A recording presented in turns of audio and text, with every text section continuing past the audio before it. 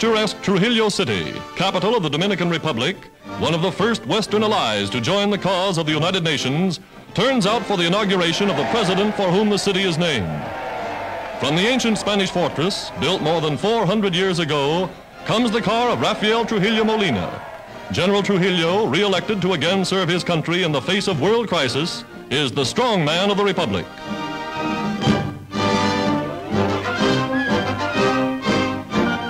Guarding a strategic coastline, the Dominican Army, small though efficient, is ready to do its part in defending the Western Hemisphere.